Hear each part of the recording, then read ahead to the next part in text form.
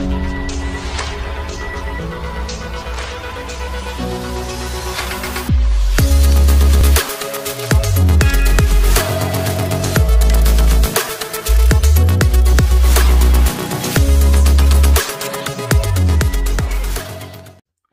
everybody, welcome back. Thanks for joining your virtual drinking buddy. So tonight I am cracking open one that I got through a beer trade with Brian the Beer Snob. Brian, thanks for sending me this. Excuse me. I do apologize. This is like my 5th video of the night, so got the bubbles before I even cracked this one open. This is ATL Easy Ale. This is made by Wild Heaven Beer. They're out of Atlanta, Georgia. Looks like it weighs in at 5.5% ABV. And, well, actually, they have it listed as Avondale. I'm not really sure how they pronounce it locally. It's Avon and Dale mashed together into a word. So Avondale Estates, Georgia. And yeah, looks like it's a pale ale.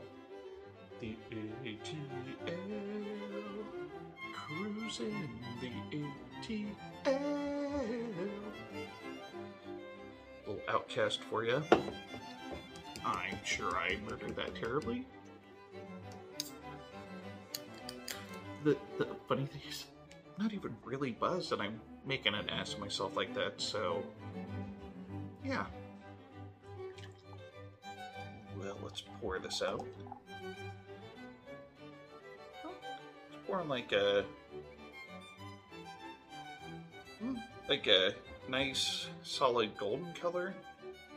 Let's get it closer to the monitor. Let's see what the monitor says. Looks like I don't know, on the monitor it looks kind of hazy, nice bright gold. With being on the other side of light from it, it's very light gold color. White soapy head. Oh yeah, he was able to get the whole can in there.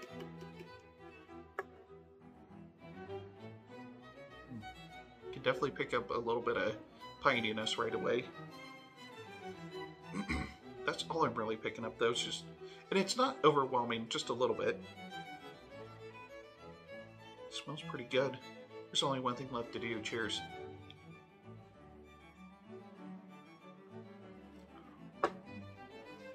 Oh, that's good. I love pale ales. I don't drink enough of them. Yeah, I mean, hops is the star of the show, but it's not overwhelming. It's not in your face. Pretty mild as far as bitterness goes. Better have another drink.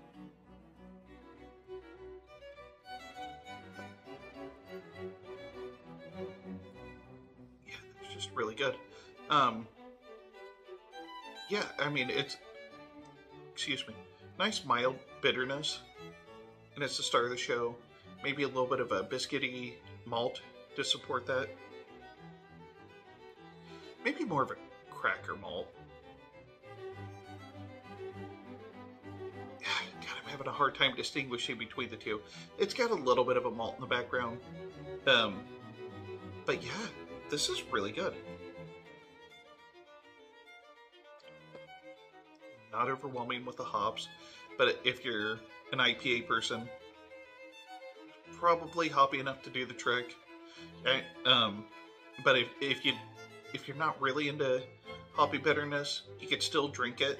For me, it's perfect. I like just a little bit of bitter, and I could crush quite a few of these. I think what I say, 5.5%. So yeah, I could definitely do several of those. Be happy to do it. So, Wild Heaven. If you're looking for somebody to just drink your beer, I'm your guy.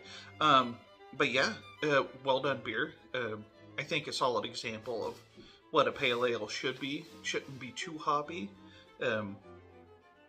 Like a medium to medium light body. A little bit of malt comes through. Overall, a really good beer. Brian, again, thank you for sending this to me. Really appreciate it.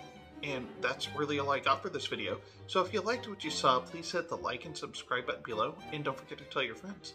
And this is the Malted Gentleman reminding you, you only have one liver, so use it wisely.